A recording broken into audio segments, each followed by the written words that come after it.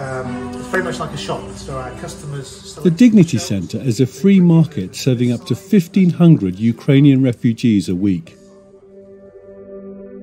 It is based in Moldova and run by Refugees Support Europe. It is located in the heart of the capital city, Chisinau.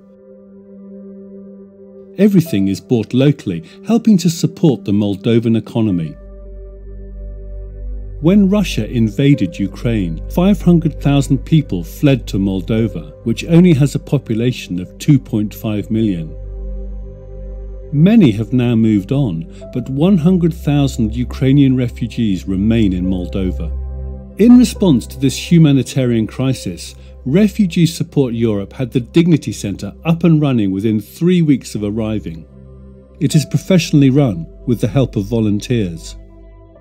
My name is Alia. I'm from the United States, and I'm here because I think it's really important to not ignore issues taking place in the world just because they aren't happening on your doorstep.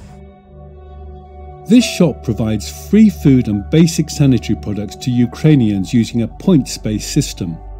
When Ukrainian customers arrive, they are allocated a certain number of points depending on the size of their family.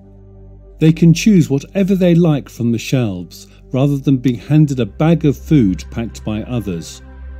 I think the method of points is really important to people because they have a freedom of choice. They can choose whether if they take food or hygienic items, and somehow they feel their lives are back to normal.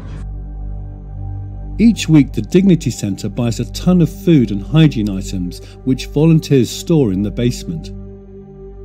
I think all the Ukrainian people that we are attending here, they are very friendly. Of course, they are sad for all this situation and they really want to come back to their country.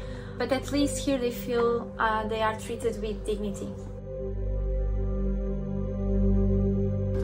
Yes, the people in Moldova are very friendly and all volunteers are nice and very hospitable.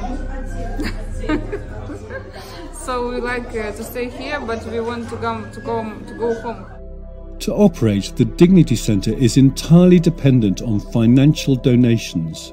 Fundraising is so incredibly important. No donation is too small, and without generous donations, we're unable to operate where we're most needed.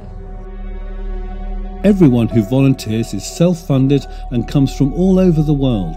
Some are from Chisinau too, but with family in Ukraine. I have roots there as well, and I think it's a horrible thing that's happening, and especially because it's really close to us. I think we should be willing to help in any way we can, because if this would happen to us, then I would really like someone to help me as well in a situation like this.